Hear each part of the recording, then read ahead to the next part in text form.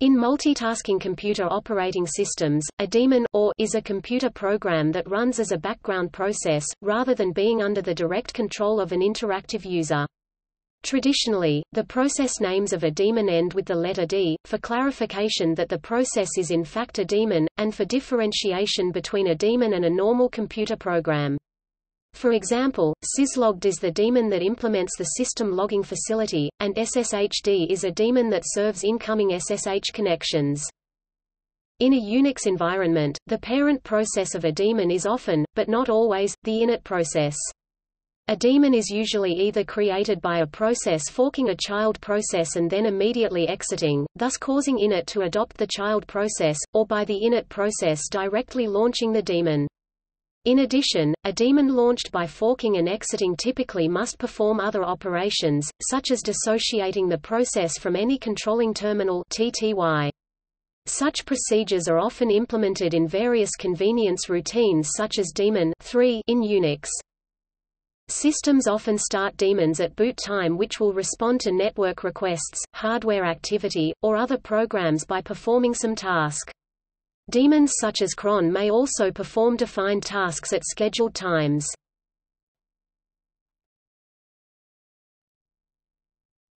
Topic: Terminology. The term was coined by the programmers of MIT's Project Mac. They took the name from Maxwell's daemon, an imaginary being from a thought experiment that constantly works in the background, sorting molecules. Unix systems inherited this terminology. Maxwell's daemon is consistent with Greek mythology's interpretation of a daemon as a supernatural being working in the background, with no particular bias towards good or evil. However, BSD and some of its derivatives have adopted a Christian daemon as their mascot rather than a Greek daemon. The word daemon is an alternative spelling of demon, and is pronounced daemon. In the context of computer software, the original pronunciation has drifted to daemon for some speakers. Alternate terms for daemon are service, used in Windows from Windows NT onwards, and later also in Linux, started task IBM Z OS, and ghost job XDSUTS. After the term was adopted for computer use, it was rationalized as a backronym for disk and execution monitor. Daemons which connect to a computer network are examples of network services.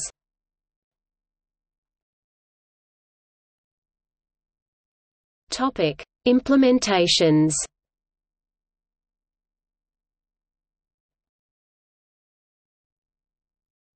Topic: Unix-like systems. In a strictly technical sense, a Unix-like system process is a daemon when its parent process terminates and the daemon is assigned the init process, process number 1, as its parent process and has no controlling terminal. However, more generally a daemon may be any background process, whether a child of the init process or not. On a Unix-like system, the common method for a process to become a daemon, when the process is started from the command line or from a startup script such as an init script or a system starter script, involves optionally removing unnecessary variables from environment. Executing as a background task by forking and exiting in the parent half of the fork. This allows daemon's parent shell or startup process to receive exit notification and continue its normal execution. Dissociating from the controlling TTY. Creating a new session and becoming the session leader of that session. Becoming a process group leader. These three steps are usually accomplished by a single operation, setsid. If the daemon wants to ensure that it won't acquire a new controlling TTY even by accident, which happens when a session leader without a controlling TTY opens a free TTY, it may fork and exit again. This means that it is no longer a session leader in the new session, and can't acquire a controlling TTY. Setting the root directory, as the current working directory so that the process does not keep any directory in use that may be on a mounted file system, allowing it to be unmounted.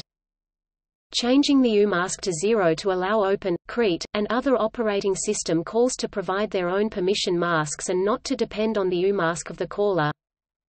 Closing all inherited files at the time of execution that are left open by the parent process, including file descriptors 0, 1 and 2 for the standard streams stdin, stdout and stdir.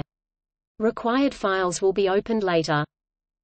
Using a log file, the console, or dev, null as stdin, int.out, and streetr if the process is started by a super server daemon, such as inetd, launchd, or systemd, the super server daemon will perform those functions for the process except for old-style daemons not converted to run under systemd and specified as type equals forking and multi-threaded datagram servers under inetd.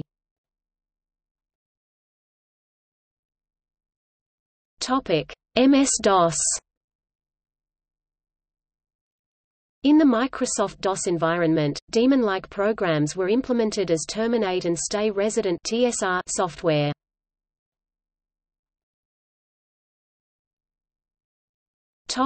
Windows NT.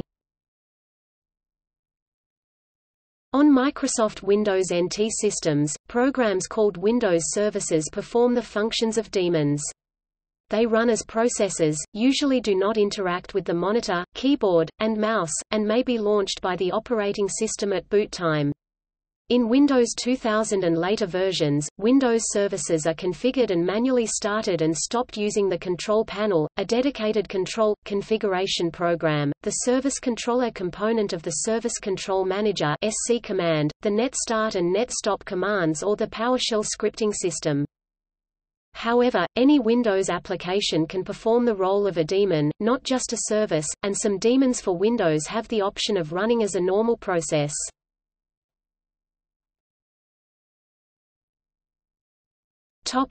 Mac OS.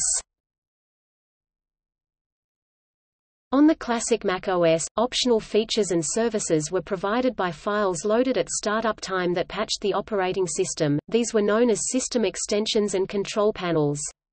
Later versions of classic Mac OS augmented these with fully fledged faceless background applications, regular applications that ran in the background. To the user, these were still described as regular system extensions. MacOS, which is a Unix system, uses daemons. The term services is used in MacOS for software that performs functions selected from the services menu, rather than being used for daemons as in Windows.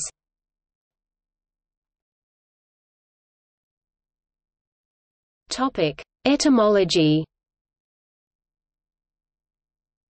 According to Fernando J. Corbato, who worked on Project Mac in 1963, his team was the first to use the term daemon, inspired by Maxwell's daemon, an imaginary agent in physics and thermodynamics that helped to sort molecules. We fancifully began to use the word daemon to describe background processes which work tirelessly to perform system chores. In the general sense, daemon is an older form of the word daemon, from the Greek daemon. In the Unix System Administration Handbook, page 403, Evie Namath states the following about daemons. Many people equate the word demon with the word demon, implying some kind of satanic connection between Unix and the underworld. This is an egregious misunderstanding. Demon is actually a much older form of demon. Demons have no particular bias towards good or evil, but rather serve to help define a person's character or personality. The ancient Greeks' concept of a personal demon was similar to the modern concept of a guardian angel. Eudaimonia is the state of being helped or protected by a kindly spirit. As a rule, Unix systems seem to be infested with both demons and demons. A further characterization of the mythological symbolism is that a demon is something which is not visible yet is always present and working its will. In the Theages, attributed to Plato, Socrates describes his own personal demon to be something like the modern concept of a moral conscience. The favor of the gods has given me a marvelous gift, which has never left me since my childhood. It is a voice which, when it makes itself heard, deters me from what I am about to do and never urges me on.